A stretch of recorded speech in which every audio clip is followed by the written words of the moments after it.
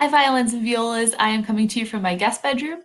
And the reason that I am down on the floor here is that I want to review good seated posture while we're playing because um, I'm not at school to nag you like I normally would about your posture and your position. So I know you know good standing posture, standing up straight, and I know you know what to do with your feet. So let's talk about seated posture because I know you don't want to stand the whole time when you're playing. So here's my violin. I have a nice chair behind me here, my nice music chair, and I'm going to sit on the front of the chair.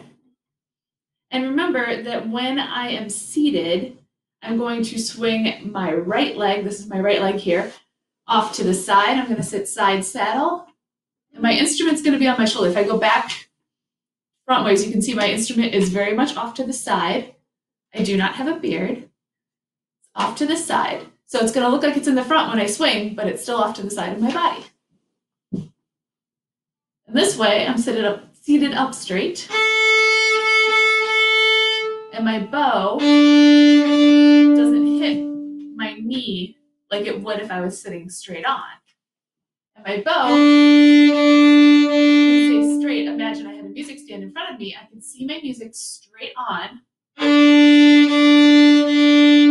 and still bow nice and straight. So that is a review of seated posture for violin and viola.